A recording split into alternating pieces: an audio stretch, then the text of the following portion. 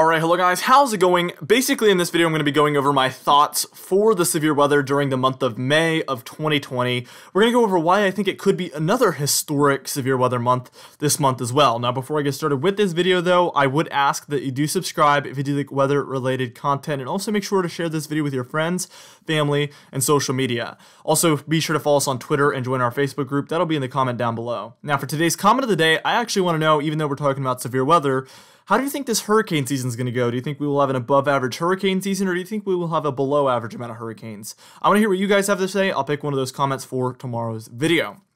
Now, here's a look at our May 2020 one-month temperature probability outlook from NOAA, and I actually agree with this. I've showed this on a few videos now and mentioned that I agree with this.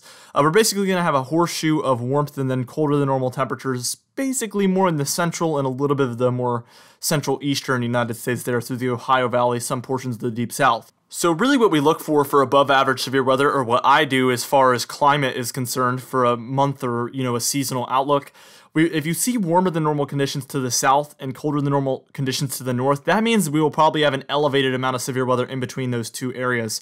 And I mentioned that in my spring forecast. So with this May outlook, I'm looking for Texas and Oklahoma, Kansas, Louisiana, Arkansas, Missouri, and also the deep south. This is basically a worst case scenario setup for severe weather, I believe, and I'll talk a lot more about that throughout this video. We're about to move on, and what we're going to do is we're going to look at the May precipitation forecast, see if that lines up with that area where I think we would have above average severe weather. That would also elevate more of a severe weather chance, and then we'll talk about that 6 to 10 day outlook and the 8 to 14 day outlook, and we're going to get into a whole lot more throughout this video.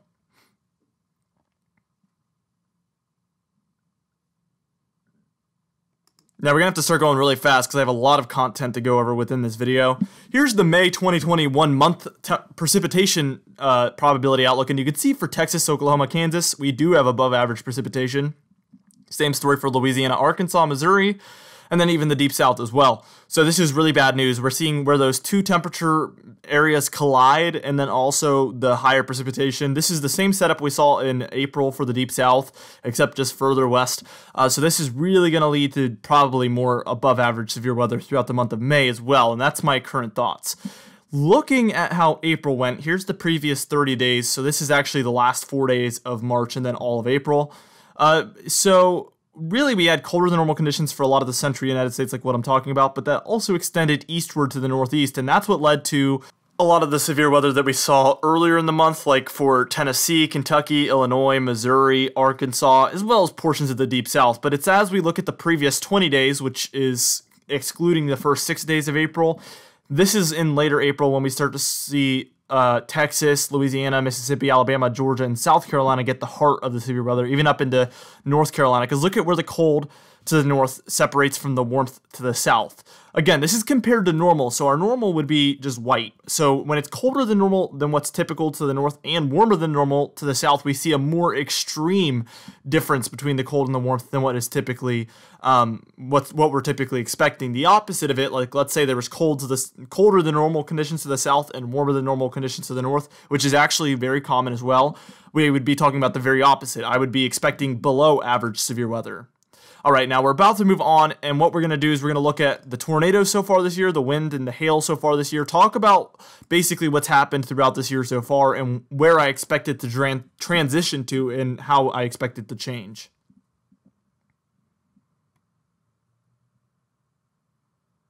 So here's where we saw most of our tornadoes so far. Up to the north, notice that we see a lot for portions of the Ohio Valley, even Kentucky and Tennessee, Arkansas and Missouri. That was mostly earlier on in April. If you remember, we actually had a tornado outbreak up there. And also we had that day where we saw a few tornadoes for Kentucky and Tennessee, even the EF4 that hit Tennessee. That was mostly earlier on in the month, and then it's really transitioned further south. So that's when we started to see it hit Louisiana, Mississippi, Alabama, Georgia, South Carolina, and Florida. That was mostly towards the early to middle portions of the month, even pretty recently as well, as early as the 20th. And then we saw it kind of transition to now we're starting to see some tornadoes for Texas and Oklahoma. So we're starting to see it transition a little bit further west, and I think that's going to continue as we head into May. That's very typical with a severe weather season, and I think we're going to follow suit. It's just going to be a little bit more extreme than what we're typically used to. Again, earlier in the season, even as far early as like December, January, February, we see the deep south, areas like Louisiana, Mississippi, Alabama, Georgia, see most of the severe weather, and then it transitions to our more classic regions like Texas, Oklahoma, Kansas, Missouri, and Nebraska, and we see that happen pretty much, I would say, late April into May, and then the rest of May and early June, we could see a lot of severe weather and tornadoes for Texas, Oklahoma, and Kansas, like I said before. Let's take a look at where those wind reports have been. Also, pretty much similar areas, just a lot more expanded, I guess. And then here's that hail, which has been a further west. That's very typical as well. We usually see that west of the Appalachian Mountains, we see most of the hail. East of it, it's a little more rare. Now we're about to move on, and what we're going to do is we're going to take a look at one more graph that's going to show us all of the tornado outbreaks so far we've had this spring. And then what I'm going to do is I'm finally going to show you a map that I made by hand, actually, that shows basically what we've been having in April as far as severe weather, and then how I expect it to transition westward and kind of the areas that I expect to be impacted most as we head into the month of April of 2020.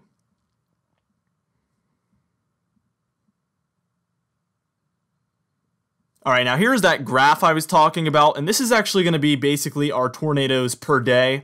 And we can see that we had one outbreak there in early January. That one was for mostly, if I can recall correctly, it was quite long ago. I think that was for Mississippi, Alabama, and Georgia, as well as maybe Louisiana. And I think that was a moderate risk day, and we did have actually a killer tornado in, I think it was western Alabama that day. So correct me if I'm wrong, guys, but I think that's how that outbreak went. I went live that day, if I recall correctly, and then we actually had severe weather the next day as well.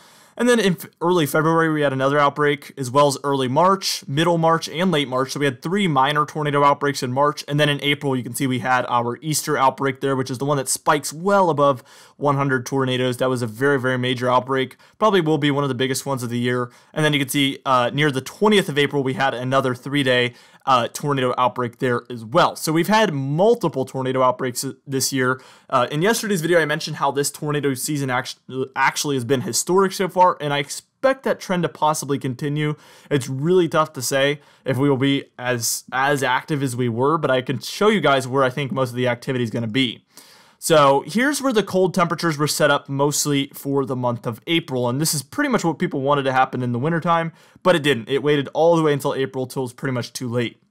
Then the warmth was set in this orange area to the south, Texas, Louisiana, Mississippi, Alabama, Georgia, and Florida, with a lot of exceptions. Sometimes the warmth would climb up the East Coast, and then a trough would come back through and push it back down. But this was pretty much the average locations of the cold air mass and then the warm air mass. And then in between is where we had our severe weather. Again, warmer than normal conditions to the south and colder than normal conditions to the north creates more extreme differences in the temperatures, and that's really what we look for big severe weather days. And when that's the average of the month, that creates a lot of big severe weather outbreaks. So this was pretty much where we saw a lot of our big severe weather outbreaks take place. The Dixie Alley is what we call it, which is mostly the deep south and the southeast there. Now, I'm about to move on, and what I'm going to show you guys is where I expect that to take place during the month of May, as opposed to where we saw it take place in April.